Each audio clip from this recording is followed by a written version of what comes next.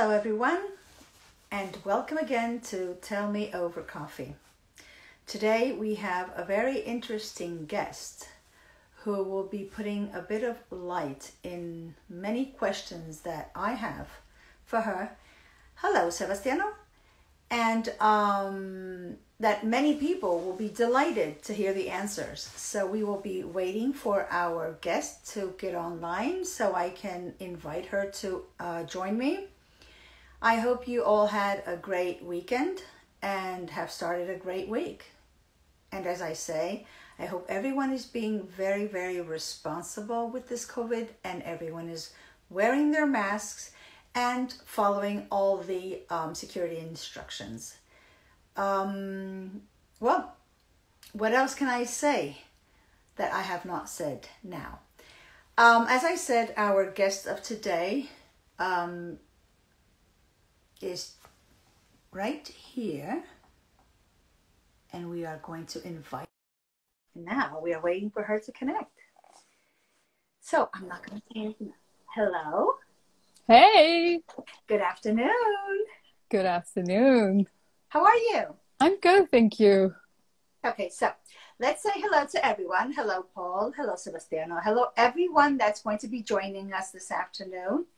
As I said when I just got live, this afternoon is going to be very, very interesting and very exciting because there are so many questions that I think many people have maybe not asked before, but we are going to ask you. I am going to ask you, and they are very, very interesting questions. And I am very sure that everyone is going to be very happy with the answers. So let's hope so. Yes. So let's start. Good afternoon to all, and welcome again to Tell Me Over Coffee. Our guest of today is a Danish-born, multilingual Danish, English, Spanish, Barcelona-based writer and director. She started her film studies at the European Film College in Denmark, where she received a scholarship from Nordisk Film for being most promising student. She worked as an assistant editor in post-production company, but then moved to Barcelona in 2005 and took a detour to New York as well to complement her studies as a film director at the NYU School of Professional Studies. There she directed and worked on several short films. Back in Barcelona, she made a post-degree in film directing at the Fundación CPA Saldué. Since then, she has written and directed several short films and documentaries while working freelance as a director, videographer, and editor. Her latest short film, Born This Way, is currently doing the festival circuit. And her next short film, Women Fart 2, was recently selected by the, Donna's Visuals pitching program at the La Alternativa Film Festival in Barcelona, but has now been picked up by Danish producer Mette Louise Foldegaard, with whom she is working to transform it into a Netflix series. I can't wait to see that. She is currently in pre-production for her next short film, The Pill, which is being produced by an international Facebook group. Furthermore, she is in early development of series about sex education. She is a member of Donna's Visuals and EWA, and is actively involved on equality and creating more opportunities for women and people with diverse backgrounds in Denmark, Spain, and the United States. Before I introduce her to you, I would like to read two quotes dedicated to her persona. Eric O., cinematographer that helped her with one of the films, said, "I first met Louise working on a short film, and she was the first AD on it. She showed herself to be a passionate and thoughtful filmmaker, all the while managing to communicate to a multinational cast and crew in 3 languages. We subsequently then collaborated on more projects where Louise was the director. Again, her passion was palpable and her commitment to the craft is very apparent. She worked well with her actors and was fantastic at communicating her ideas while being open to new viewpoints. I would not hesitate to work with Louise again. Carlos Martino, an actor, says, Louise is a brave and talented writer-director with a strong voice who loves to dive into complex matters. She gifted me with Christian, a character who made me grow as a person, a character with 1,000 shades and full of depth and life. Louise is kind-hearted and shows both leadership and sensibility. Louise Brix Andersen, welcome. Thank you very much. Thank you. So, how did it all start? Anyone in your family part of this industry? No, actually not. This is something I can't even remember when it started because I guess I was just so young. I've always loved films.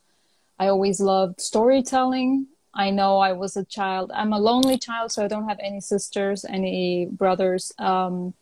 So I was always very creative and, you know, coming up with stories and ways to kind of just play with myself in my room alone.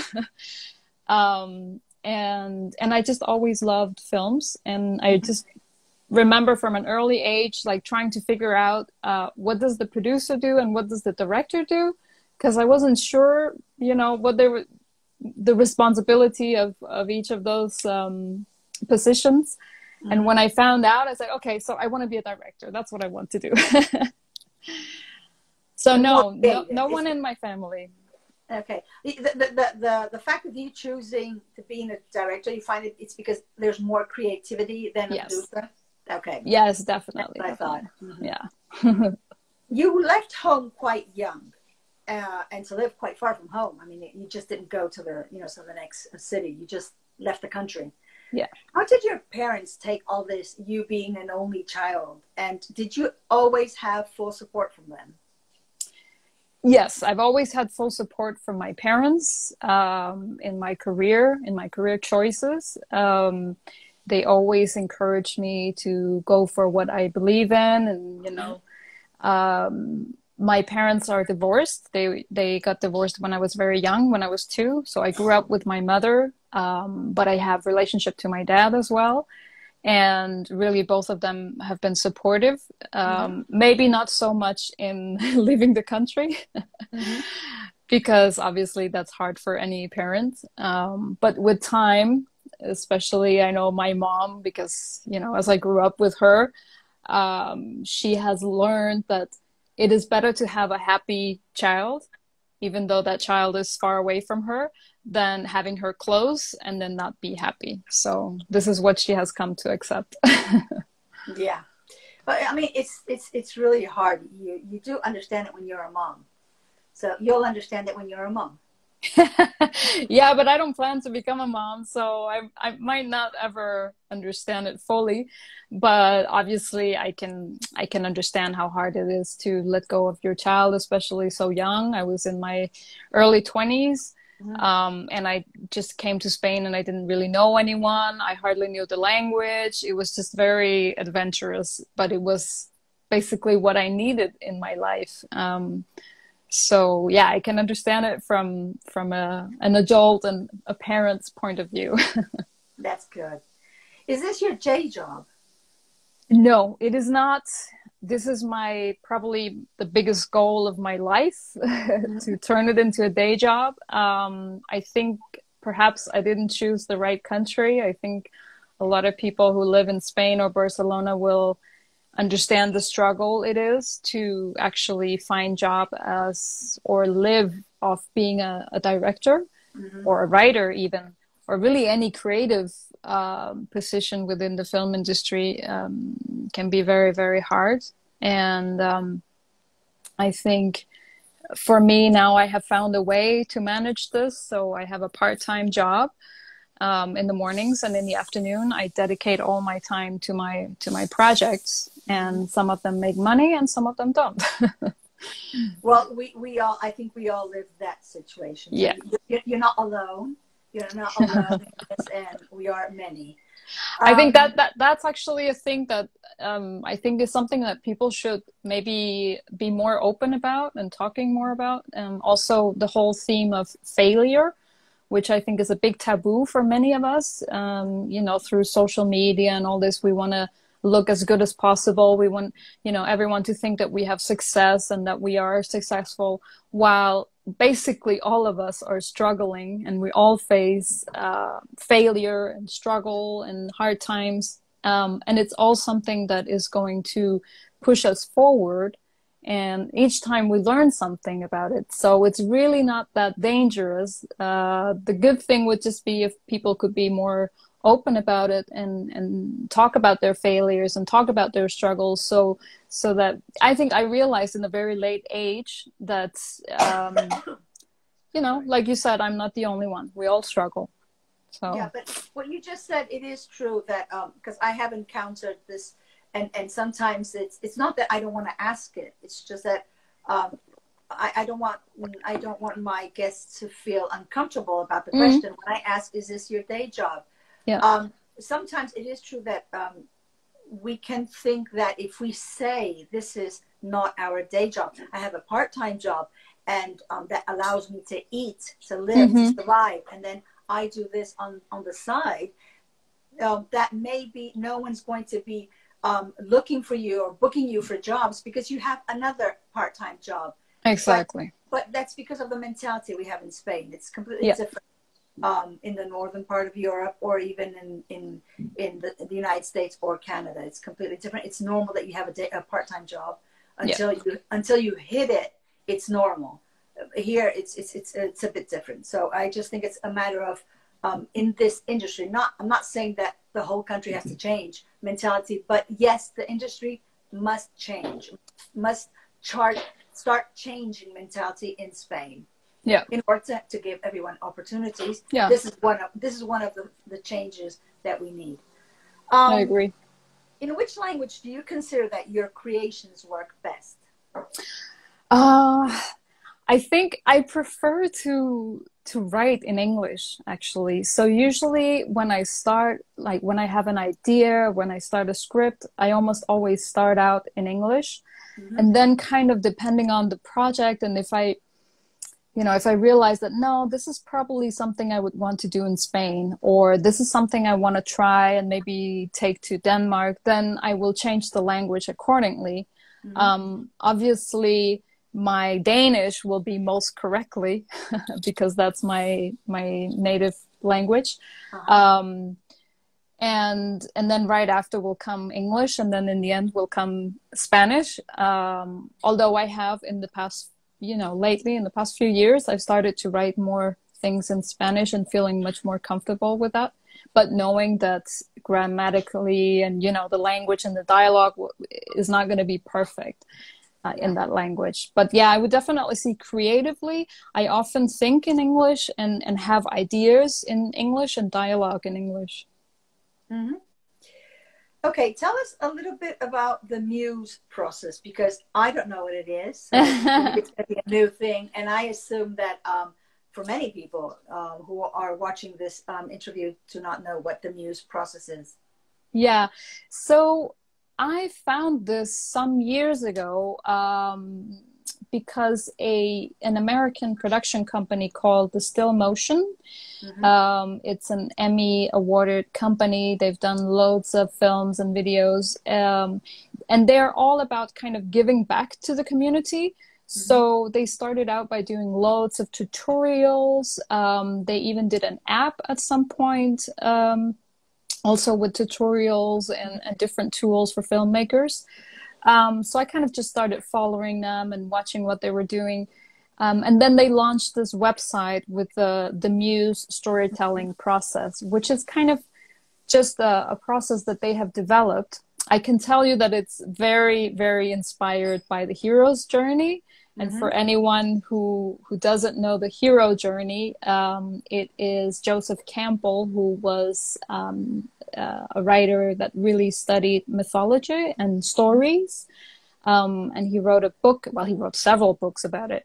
And then Christopher Vogler, which is another writer from Hollywood, came in, took that book, and basically wrote another book that's called The Writer's Journey, and he put it in more simple words. And I can't recommend that book enough for people. It's a very interesting book, and you'll see that pretty much all Hollywood productions will, you know, they have it as a template. So it's very good for screenwriting. And this Muse storytelling process is a little bit, well, quite inspired in the whole hero journey.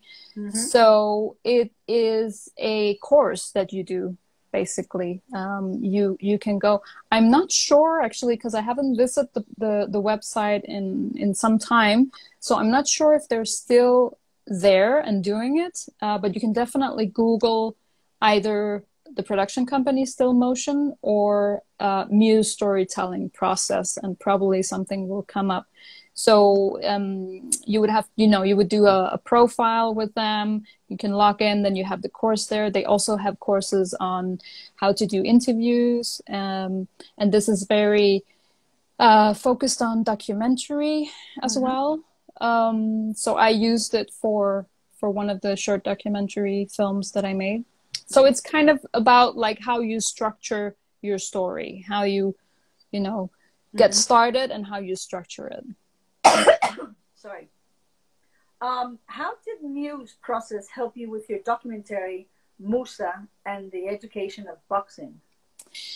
Yeah, so I was researching for a documentary that I wanted to do about boxing classes in prison, mm-hmm. and I met this young boxer called Musa.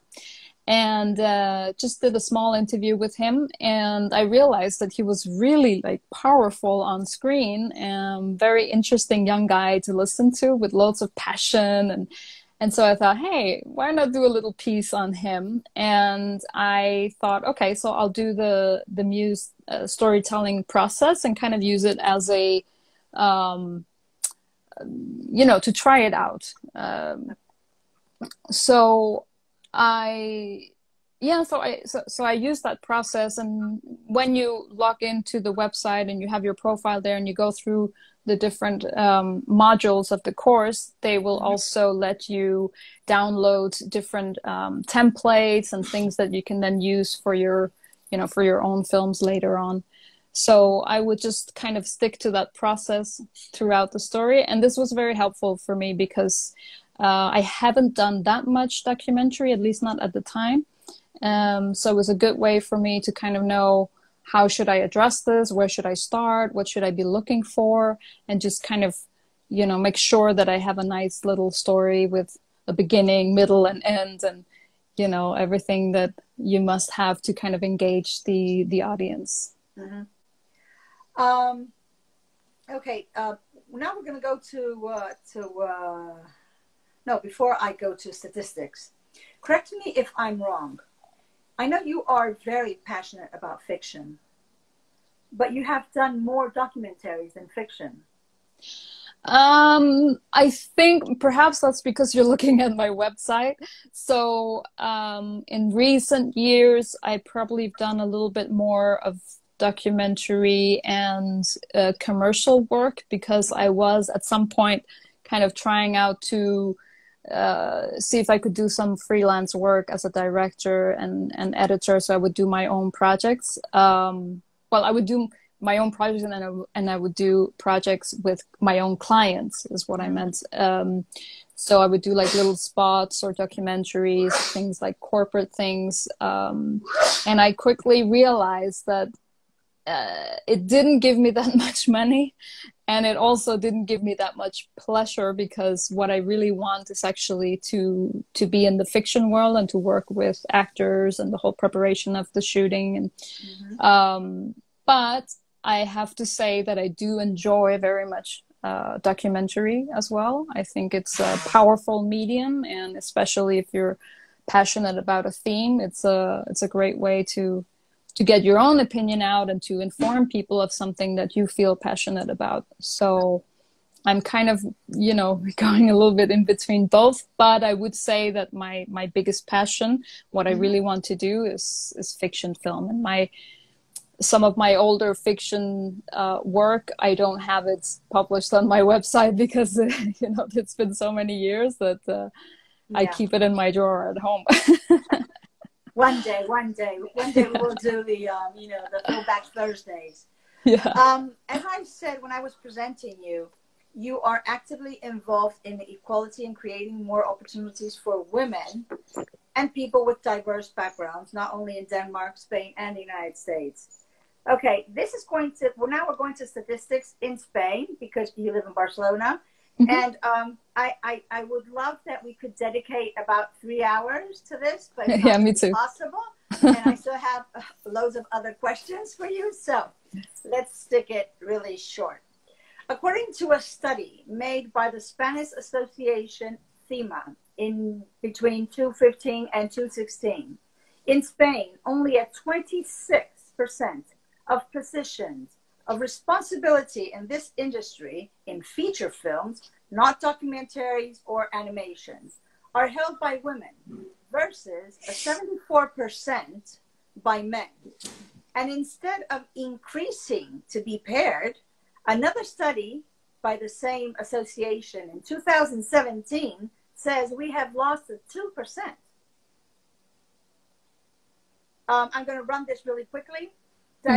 Okay, so we are only 16% in direction, screenwriting 17%, production 26%, photography 2%, film editing 8%, music 8%, production direction 44%, artistic direction 44%, sound 7%, special effects 3%, wardrobe 83, and makeup and hair 75.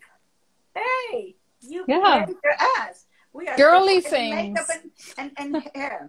Yeah. Now, what do you think needs to be done, or what can we do to pair this? Yeah, I think that is exactly the question. What can be done? Because we do have to do something. I mean, this is not something that's just going to change by itself. I realize that it's something that, you know, we all would like to change this overnight. That's not going to happen. These are years and years and years of well, it's like a whole history of women not really having the same equal rights as men, and also not being included in for work, not being able to vote, having to ask their husband for permission to get a driver's license, you know, all these things. It's so recent. It's just maybe 50 years ago that or 60 years ago that my grandmother had to ask for permission from her husband to do a language course because she wanted to learn French. You know, what is this? Mm-hmm. So one thing is that we have to accept that it's not just something that will happen overnight. But another thing is that we are able to do things. And one of the things that I believe firmly in are quotes. I know a lot of people don't like that, but I think it's very important. Quotes meaning you need to, when you, for instance, have a film festival, you need to say 50% has to be women. The same goes for different types of programs or fundings or things like that. In the beginning, you need to set up those rules, and you have to say 50% needs to be women. And I don't care about men saying that, yeah, but, you know, that's not okay because we're not looking at gender. We're looking at the talent. It's not true that we don't have the same opportunities and possibilities. And until we have those, then you need to put in these percentages to make sure that women are included. Another thing is that there's a big problem in having men telling women stories, you know, having this in the same way that it's a big problem having white people telling a black person's story. I'm not saying that it always has to be a black person telling a black story, but we have to be really sensible about this and aware about this. And we have to, when we look back, when I look back at, you know, the movies that I was watching as I grew up, what role models did I have? None. I didn't have any female directors to look up to. I didn't have any strong female leading actresses. You know, I can mention just a few. Sarah Connor in Terminator, you know, Sigourney Weaver in Alien, and that's about it. So I don't have the same type of role models as men have had growing up, watching films, seeing strong heroes, you know, men who take action, men who can do things, men who can go out in the world and save the world. I didn't see that when I grew up. So that's going to affect me, of course. That's going to affect us all. And I really believe that that is something very important that we have to change. We need to see a lot more stories about women, and not just about women. We have to see strong women in strong leading roles that go out and take action in the world, because that is going to change things. And then, of course, talking about the quotes, this is not something that we should have for the next 10, 20, 30 years. This is something that slowly we can get out of these quotes and out of these percentages, because things will have normalized, in my opinion. But I think in the beginning, you must do these things. You must look at percentages and quotes and make sure that women and women of all type of diversity is included. You know, we're not just talking about white women here. We're talking about women of different color, of different age. This is another important issue, especially for actresses who, it seems like when they reach 45, they're no longer interesting for the big screen, while it seems like men just grow, you know, as older they grow, the more interesting they are, and the younger their you know, female, how do you say, like female lead, or the one next to them are. And that's wrong, you know, that has to change as well. So okay, there are two things I wanted to talk just really quickly, going back to what you said. For me, we have to, this is how I see it, we have to start by calling things by their correct names. Stories are to be told. It doesn't matter what race you are, what nationality you are, what religion you profess, you believe in, or what sex you are. It's a story, and it has to be told. So you don't need to be black to tell a story of a black family.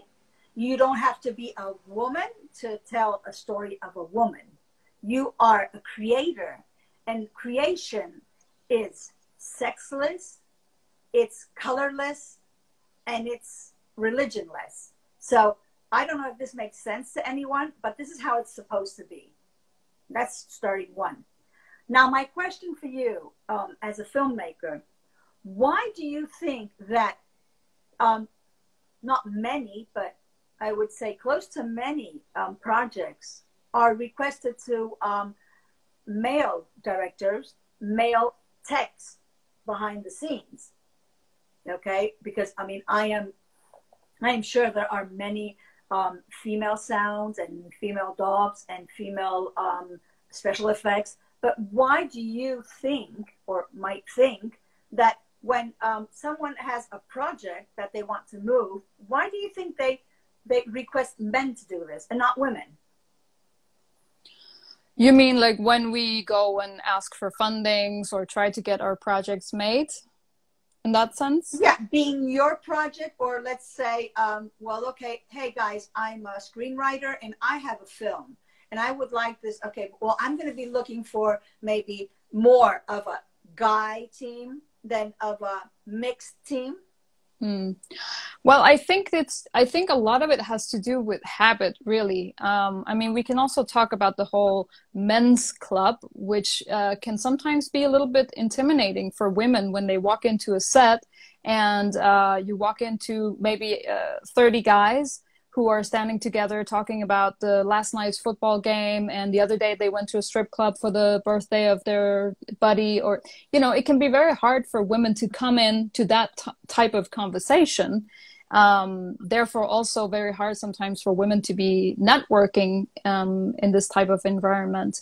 And I think it has a lot to do with habit. They are used to working together. We're used to especially see men on these positions that are very technical. So like director of photography, sound, visual effects, things like that. We're so used to seeing men. Also in general, we're used to seeing men in leading positions with a lot of responsibility. This, for instance, I also think is a reason why I read a study made by the Danish Film Institute in Denmark that proves that not only do men get more projects approved, they also get this double the budget of the women. Why? Because there's a tendency to not trust women with that much money. You know, how many women do you see make a huge, big budget Hollywood film? Very few. I'm going to tell you one thing. I read, and I can't remember where I read it, but I did read that comparing the expenses in a masculine production and a feminine production, and women spend much less money doing the same exact film. Yeah. So I just think that. There are also research done regarding how much money they actually make afterwards, the films, and it proves that actually the films that are directed by women make far more money, probably because they get less budget and they know how to work the budget so that they actually make a good movie, but for less money, which means you have more room for benefits. But I think it's interesting to look at this, and I think that is also why we see often a little bit more normalized. If we look at documentary, we see more female directors as, you know, doing documentary than fiction. Yeah, because documentaries tend to have lower budgets. So it's again something about trusting women with a big bag of money, which is something that's a lot of people are not so eager to do. And again, I think it's about the mentality that has to change, and you have to give women the opportunity to show. And this is again why I'm talking about quotes and, you know, making it mandatory for festivals and places where you ask for money to go in and give that to half percent. 50-50. Yeah, because you have to give the women the opportunity to prove themselves and to prove that they can do it. Yeah, that's what I think. Okay, well, I guess we all have to just, you know, chip in and do our own part of responsibility to make this happen. Because another thing that I read, which I found is so surprising, the use of words such as, in this industry, such as feminized and masculinized areas. Yeah. Considering that, for instance, masculine areas are production, direction, screenwriting, music, dub, editing, sound, special effects, whereas feminized areas are wardrobe and makeup and hair. Yeah. And I am sure that there are many men specialized in makeup and hair, specialized in wardrobe, who are saying no, because I do it and I'm a professional in that area, and why should I be excluded? Exactly. So I mean, it has to be a win-win for the both, because at the end of the day, it doesn't really matter whether you're a woman or a man. What matters is that it's a story that needs to be told. Exactly. So it's a director. It's not a female director or male director. It's a director, point. That's it. Yeah. And that's what really, at the end of the day, it really, the importance is that word, is that we use the correct terms. Yeah, definitely. And I think in general, we all benefit from this. You know, we all benefit from having more women in a production. We know this from just like normal workplaces, office spaces. You know, there is just much more, well, not only equality, but there is a certain balance also when you have half% women and half% men, and we all have, you know, our different qualities that we can, and when we work together, I mean, honestly, I also think many guys would prefer to have a production that has more women. It's not about the men not wanting us to be there. It's about, you know, like a long history of women really being suppressed in many ways. And it's just recently that women are getting out, doing their career, getting jobs, doing things for themselves, seeing themselves as being powerful women. It takes guts to walk into a set as well as a director.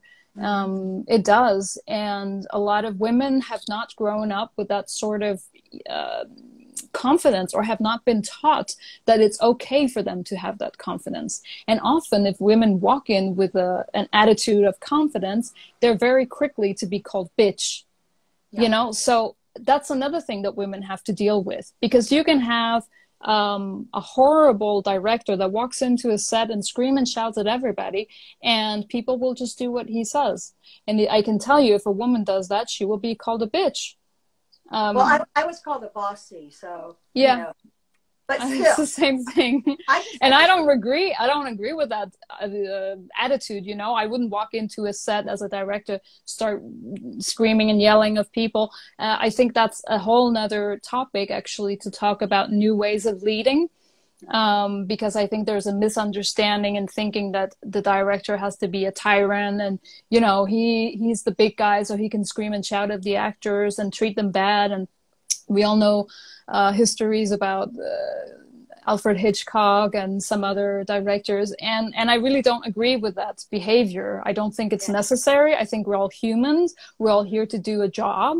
You know, nobody is here to be a slave for anyone. And thanks to everyone on set, we're doing this film. You know, it's not just the director. So I think that is something that women can actually go in and kind of lead the way to show a new form of leading and being in charge and powerful without having those negative attitudes. Mm-hmm. True. I agree. The thing is just that we have to learn that certain positions are sexless. They are just positions, and that's it. Exactly. And like I said, there's a story to be told, and it has to be told, be it by who it is. It doesn't really matter. Definitely. What I wanted to say about that is that I completely agree with you, and I think as storytellers we should be able to you know, be able to tell any story. I think the problem is when we have almost only men telling stories about women, without maybe even doing research or talking to women. So they have these very, you must know that also as an actress, or feel it, you know, that you're always getting these stereotypical parts for women. There is a lot of hookers and lovers and strippers, and, you know, that sort of, where the more important, deep parts, they usually go to the male lead. And I tell you one thing I realized also, only just a few years ago, I realized that every time I started writing a script, my lead character was a man. And suddenly I said to myself, Louisa, what are you doing? Why are you writing about men? How do you know how it is to be a man and be inside his head? It doesn't mean that I can't write about men, and I still do, but it means I am so influenced by the movies I have seen growing up and still watching, that I did not even have the capacity in my head to think of stories with women. Even a story that, you know, was genderless. It didn't matter if it was a man or a woman. I would still put in a man. I wouldn't put in a woman. And that I started changing, and I started putting women into my stories instead of men. But, you know, very aware of it and doing it on purpose. Mm-hmm. That's very good. I mean, I always say that change starts at home, and then we take it out, and we just contaminate everyone else with change. But it has to start at home, in every way. I mean, you can't pretend to say, no, a director can be a woman or a man when, for instance, your husband is telling you that you have to cook and you have to clean and he's not going to do anything. And your children are seeing that and watching that. They won't understand why you are going against what he's saying.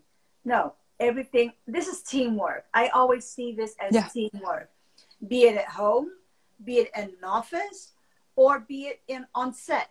This is teamwork, and we need to work together, be it women and men together, because, I mean, we're here to do this together. It's not, an individual thing. Yeah.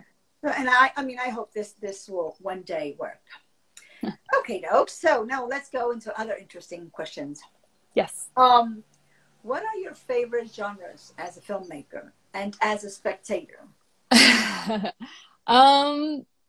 I think I know that I tend to write and do drama.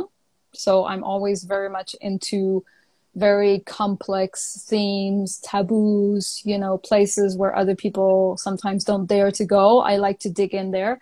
So I know I'm very, very much into drama, and kind of psychological things. As an audience, I'm more of I still like dramas, and I like thrillers, psychological thrillers. I'm a little bit obsessive with serial killers, I think. I really like that theme, and psychopaths and everything that has to do with the mind.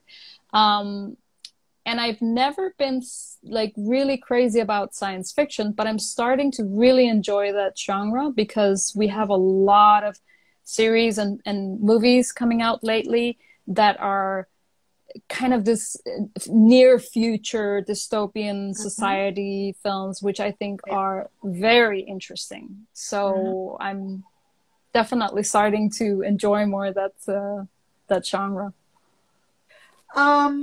Okay. It is known by everyone in this industry that it's a hardworking industry, persistence, having the right contacts, and loads of luck. What would you tell your past you, and what would you tell your future you? It's such a hard question. I think I would tell myself that networking is very important. So believe people when they say it. Sorry. I think I just... Okay. I just had a call, that's why. Sorry. No, you tend to think that, well, yeah, networking, okay, everybody says that. But it is actually very important. And I think one of the problems that I suffered was that I studied film in Denmark, and I went to New York, and I studied film in New York as well. And then I came to Barcelona, and I did an online course, because the one you mentioned before, the post degree, was an online course. So I didn't do any networking in Barcelona in the beginning, and that was a big mistake. This is something that I'm very much into now. And also I would tell myself to invest in your future. Like you do have to spend some money and not be afraid to do it. I never did like proper film school. I never did the 4 years. I did a little bit here and a little bit there and a year there and a year there. Just as I was saving up money. But I would probably tell someone today that if that's really your big wish to go to film school, do it. Go get that loan. You don't have to go to the biggest, most famous film school in the States, because that can ruin you. But you can find maybe more reasonable priced film schools where you will learn a lot. And for the future me, I will tell myself to keep going. And just like keep your passion and keep believing in yourself. And I think I'm 38 now. So if I'm still going at it, it must be because I just can't let it go. So I will continue. Great. Well, you'll have loads of success, and you know that. It's just a Thank you. matter of, it's just a question of believing in yourself and Yeah, persistence and insistence, and sometimes it things come is. when you least expect them. Yep. Which actors would you like to work with, and why? Oh, yeah, I don't actually have any like particular actors. Well, I will say that I have an actress here in Spain. It's an actress called Belén Cuesta, and she is getting, more and more popular, doing more and more films. And I've seen her a couple of times, and I absolutely love what she does on screen. I find her so natural, her way of acting. She's Oh, especially I thought it was going to be me. And all of a sudden I hear no. Belén Cuesta. What? No, I'm just I'm kidding. sorry. You're I'm next just on my kidding. list. No worries, no worries. Okay. No, but I actually, because I never really think about it in that way. I mean, obviously, I can mention some big Hollywood actors that I would love to work with. I saw HBO series Euphoria, where I Mm-hmm. discovered this girl Zendaya. I mean, I thought she did spectacularly well in that series. I thought she was amazing. I love an actor like Michael Fassbender. I think he's really, really interesting. And also because he has this natural way of acting. So it's kind of easy to mention big actors that you love and you would, you dream of working with them one day. Mm-hmm. But it really depends on each project, I would say, because I've also, once for my last short film, I cast a very young actress, a Mm-hmm. transgendered actress, because that was the role. It was a transgender role, and I really wanted to give it to someone who was transgendered. And she was very young and with very little experience, but it was what I felt that, what I wanted to give this person that opportunity. So sometimes it's also very much about each project and who fits in, and yeah, but It's really much of what we always say. Each each character has its own actor or actress, and that's how it's supposed to go. Because otherwise, I don't think that the projects would have as much success as they do if they were just chosen because of the name or who they are, no, etc., etc. I mean, it's just that the character has its own actor, and I do yeah. believe in that. Which is And that's something that does happen a lot, because people are trying to attach big stars to their project, because then it will be easier to get fundings and easier to, to get more hype around the project. mm-hmm. And then the director kind of forgets to really think about the part and think that, hey, maybe even someone unknown could do this part. I mean, a great example is this the Brazilian movie City of God, which Mm-hmm. used street kids as actors, and the movie was amazing, and the acting was amazing. So that's an example of, it doesn't always have to be a big star, although most directors, I guess, we dream of one day being able to work with a star like that. But yeah, it really depends on each project, I would say. Well, I mean, obviously, I mean, this is something I've discussed in other interviews too. If you have a project, and let's say that the project has about 10 actors, I've been in sales for many years, and I know that you have to have the boosting actor that is going to be the one who's going to be selling your project, because he or she is a very well-known actor. But out of the 100% of the 10 actors, you don't need the 10 actors to be very well-known actors. You can have about half. Just give a 50-50 and allow your project to be sort of like a booster to non-known actors who have been actors for many years, just dedicating either to theater or short films. And I just think that the cake is big enough for all of us to have a small piece of cake. Definitely. So that's something else that we should start thinking about too. Yeah. Okie doke. What do you like doing when you're not directing, you're not creating? Okay, I'm not creating. What's a normal day for Louise? Well, I'll tell you, because I'm also very passionate about martial arts. So I've done that since I was 11, and this is also how I met my husband. So we ended up having a dojo together, together with two of our friends. So for those of you who don't know what a dojo is, it's basically a place where you train Japanese martial arts. So we started a dojo now some years ago, and we do jiu-jitsu and Kyokushin karate. In Barcelona? Yes. Okay. It's called, for anyone who wants to go and have a look, it's called Kaizen Barcelona.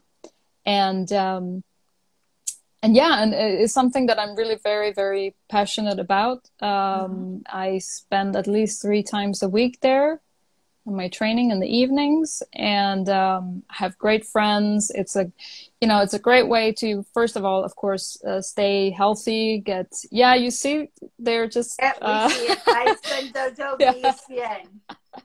There they are. So it's a great way to stay in shape. It's very, very good for your mind as well. So for people who, are looking into meditating or doing something similar, this is also a great form of, I wouldn't say it's meditating, but it's very good for your mind. And they're saying that I'm missing my class today. It's true. I should be there now. Yeah. But I will recommend anyone, and I want to say that it's the one place where I found 100% equality. I feel completely equal to all the men there. It's just me and another girl. The rest of them are men, and I never felt better. I never felt more accepted than in the dojo. Have you got any upcoming projects you can talk about?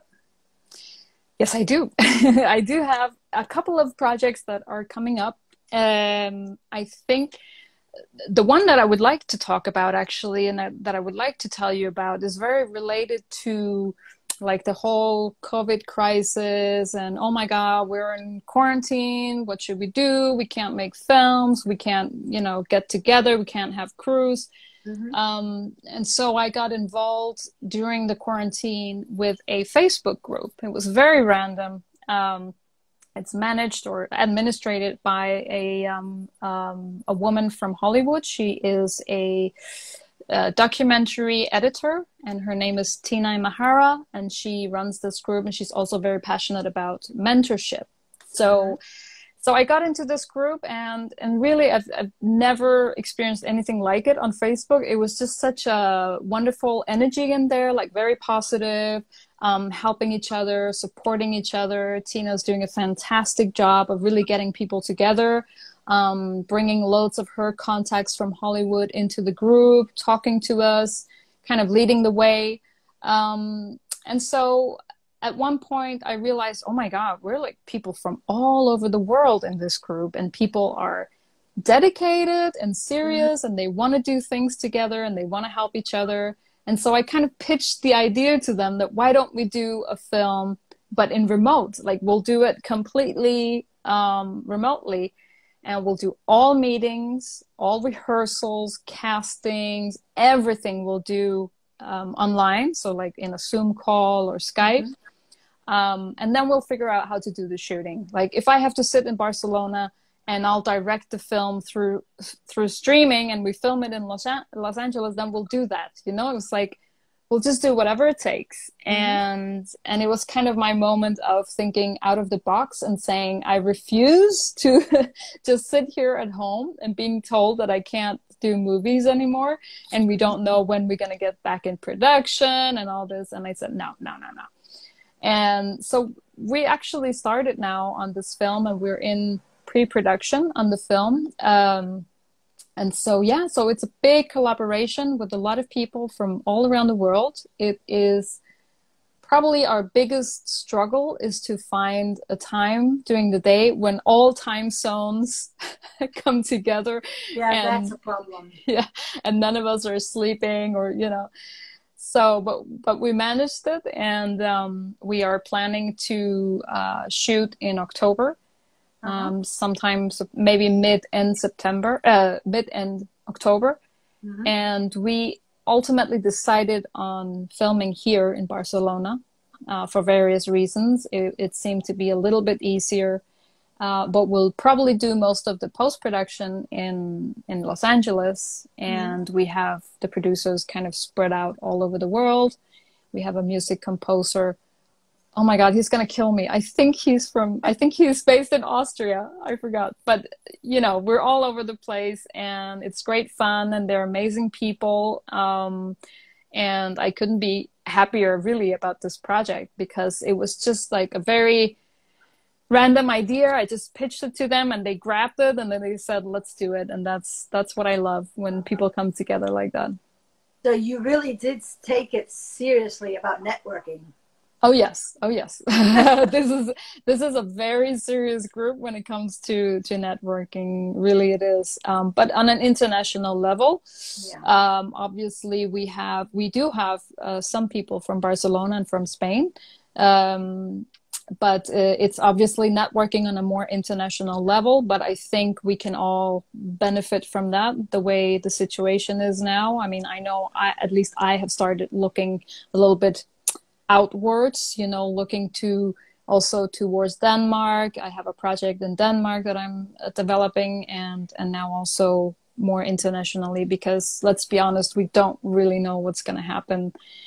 Not with the pandemic situation, not with the economical situation in Spain. So I think it's wise. And now we have a proof that we can do this, you know, that we're able to talk through Zooms, you and I having an interview like this. You know, people have realized, the world have realized that we don't have to sit next to each other to do things. We can actually do things remotely. We can reach out and do a lot more international projects, which I think is exciting.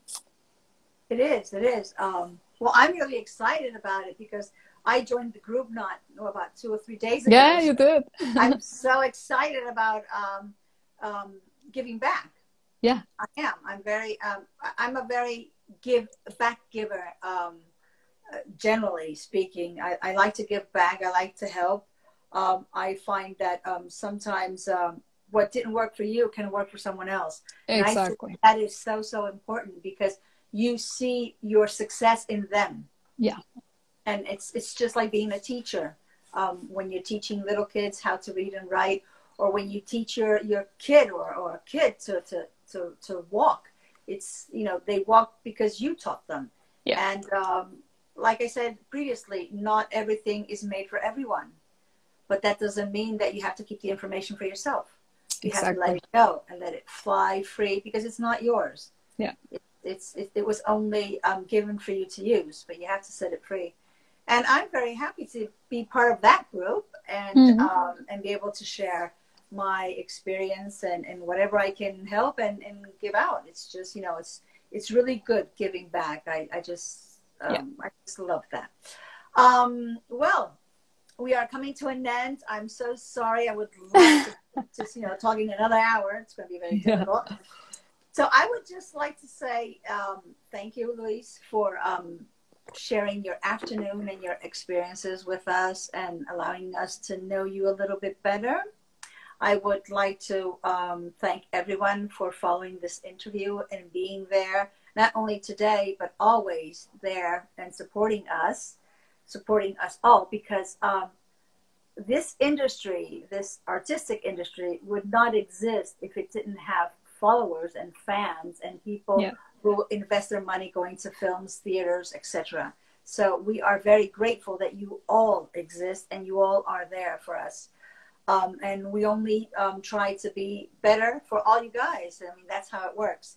I would like to tell you guys that you can follow Louise's career on her social media, which I will be including on the video. And our guest for next Tuesday is an American filmmaker, Stephanie Cookie Carson. So don't miss it. It's going to be as interesting as today's interview, but with an American version. And Yeah. I just want to ask you all to be very responsible and stay safe. And don't forget your masks, please.